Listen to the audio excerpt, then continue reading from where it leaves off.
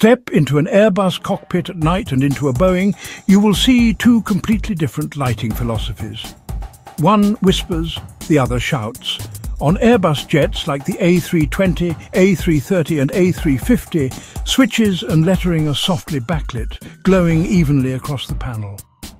Sidewall floods give a dimmable wash, creating a calm, ergonomic workspace. It feels less like a machine, more like an office designed for long-haul comfort. On Boeing cockpits, the 737, 747, 777, lighting is more direct.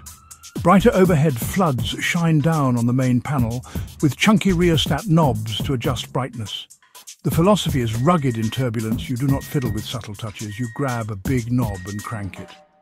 Airbus prioritizes mood and fatigue reduction.